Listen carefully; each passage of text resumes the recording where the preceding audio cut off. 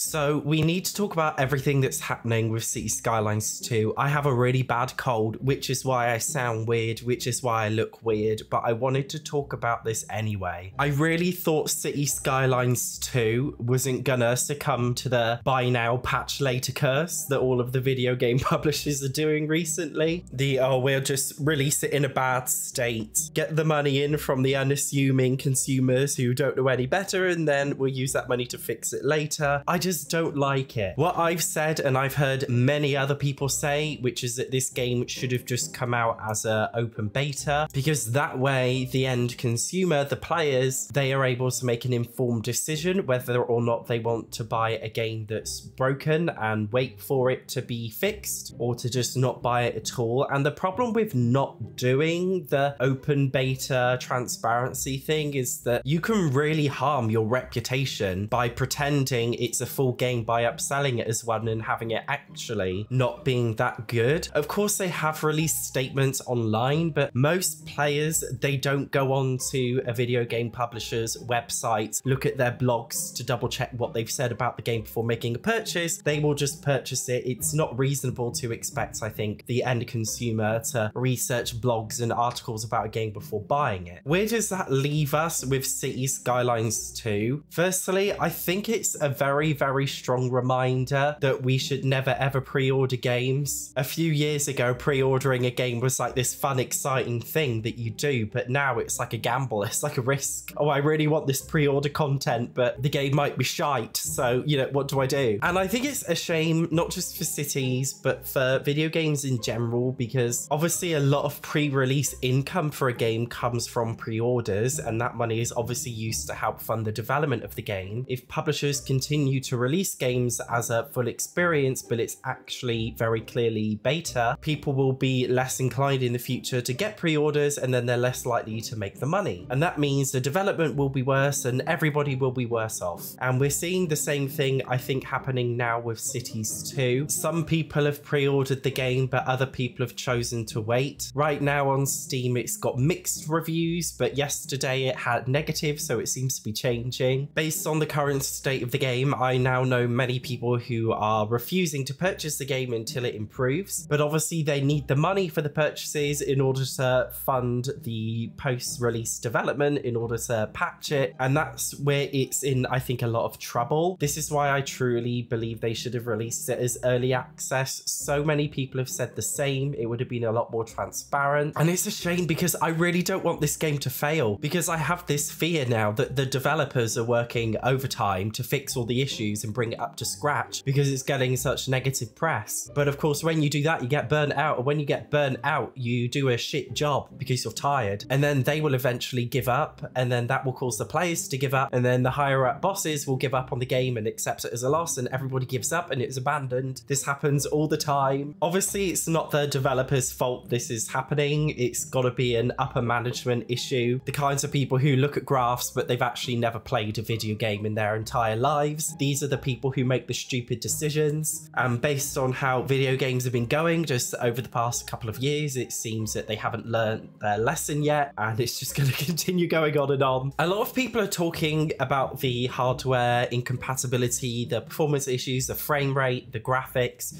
which are definitely issues with this game. I mean, I just literally just like looked at my screen, look at these, do you know what I mean, the shadows around the roundabout, what's going on here? For some reason, my water and shit pipes were not connecting, so I had to make like a workaround pipe to make them connect. But these two buildings are still yapping on that there's a backed up sewer, so don't know what's going on there. Terraforming, guys, the terraforming is awful. Every single map is like weirdly hilly, and even where it's not too hilly, it's still just like feels a bit weird the way everything kind of sits down the buildings. I've seen a lot of people complain about zoning, about how there's too much demand for low residential, and it just feels a little bit too unrealistic. Like it's almost too balanced to the point where it like doesn't feel realistic. There's been some other issues as well I've noticed when I did my original review of the game, which I mentioned in that review, so I won't go over it all again. But the biggest issue for me is the lack of features, which is a strange thing to say because the game is like objectively better than the first game and actually has tons of brand new features, which I absolutely love. Like it feels like a sequel with the new features, but in some ways is they have gone back a little bit. For example, if I place two roads next to each other, you can't really dictate which side of the road you want to zone on. But I believe in Cities Skylines 1, it had an update where you could do that, but they didn't really bring it over to Cities 2. Another thing that I think is boiling the piss of quite a few people is the lack of decoration. So we got vegetation, like we have got some basic plants, but it's not really that much.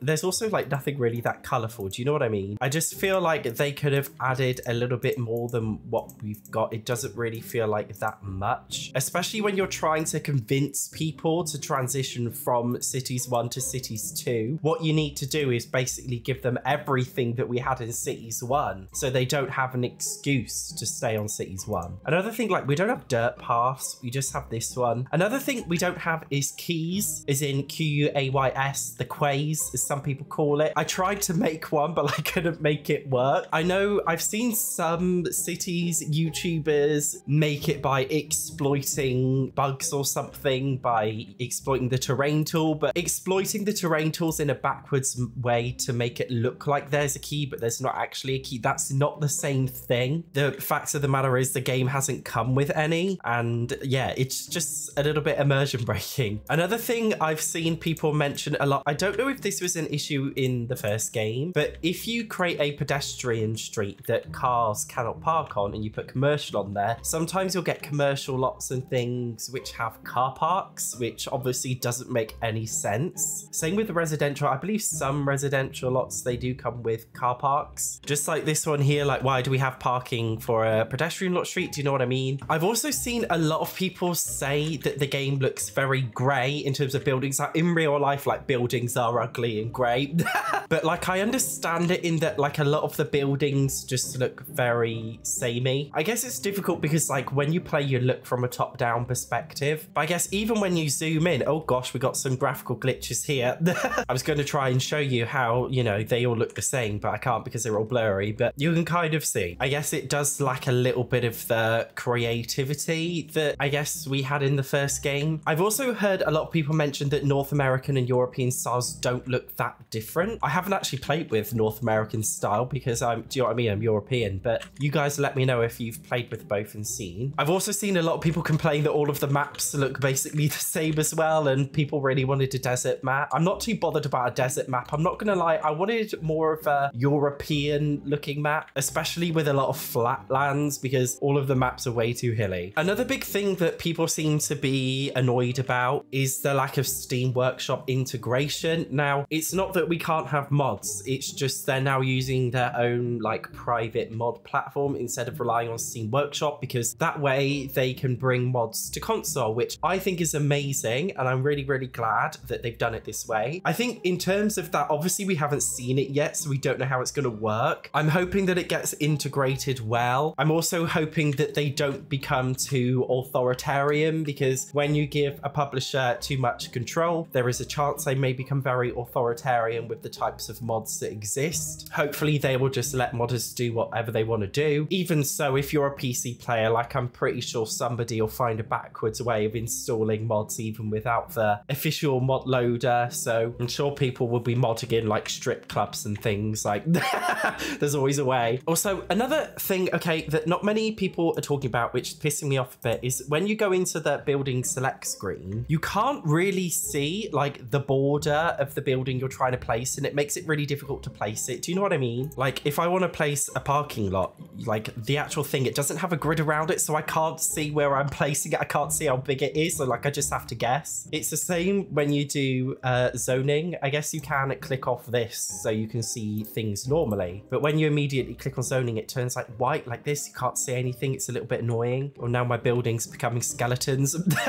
I've also seen a lot of people say that the game performs well to begin with, but then as time goes on, as the city gets bigger, it becomes a lot worse. This is something I've noticed too, because as soon as I started playing the game firstly, I was like, what are these issues people are yapping on about? Like, I'm in top settings. I've got setting high for everything, and I've only got a mediocre PC. What are these people chatting on with their £5,000 PCs yapping on about performance issues? But then my city got bigger, and then I had performance issues, and then I switched to medium graphics, and it was still performing bad, and I was like, oh. I just don't know what to think about it. Another thing Okay, call me nitpicky. I don't like how we've got these white lines on junctions and things. I don't like it. These little white lines on the roads, I want them gone, to be honest. I want them all gone. I also wanted a brush tool for making vegetation. There's a lot I want, but it's not there. It was really difficult for me as well doing my review of the game because I love it. I literally, this is the funny thing, even though like it is crap right now, I did say in my initial review of the game, it feels like it's a good game. It's just been birthed way too prematurely. And honestly, I feel like if they did go down the route of early access release, it would have been a lot better for them because it would have really helped them to understand, you know, what the players want. Because sure, they can watch YouTube videos of big YouTubers saying, oh, I really like this mod, I wish we had this in the base game. But you know, there's a difference between a YouTuber and a standard user who doesn't post about things online. If they did an open beta early access, I think they would have got a lot more valuable feedback. That way it would have been a bit less of a gamble. I was just playing the game last night, like I was just messing around with the different tools in this little city, and I was thinking to myself, like, I really want to love this, but I can't. Like, I do love it, I think it's great, but in the state that it's in, I can't deal with it. You know, I actually tried to build a cute little forestry area here, but when I placed the building down, would it still be broken?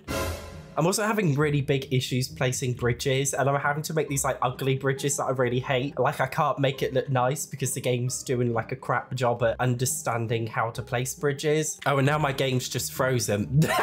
That's lovely. I think we're gonna have to task manager and end task end process on this. Oh no, we've got back. We're alive. What do I want to happen? I would like Paradox to release another statement. They released a statement before release, but I feel like they should release an apology statement, and I feel like they need to do some damage control by the means of reassuring the end consumers, us, that the game is going to get fixed. They need to reassure us that they're going to add more features. I think they also need to give us a timeline, because it's all well said and done if you just say, oh, we're going to fix it, we're working on it ASAP. No, not necessarily deadlines, but we want to know timelines. Okay, firstly, we're going to patch these issues, then we're going to sort out these, and then we're going to add 3 missing content that should have been in the base game, and we're going to tell you what that content is. They just need to do a lot more damage control, because video games that release crap are savable. Cyberpunk was shite and they absolutely did a cracking job of saving it. Cities Skylines 2 is not doomed. I don't want it to be doomed. I want them to sort the shit out, but I don't want them to get burned out. Like, I want them to take their time and actually do a really good job. I also want upper management of video game publishers to actually like play a video game for once and just like, you know, understand what video games actually are about and how their management process is, and I'm chatting shit because, do you know what I mean? I play YouTube for a living.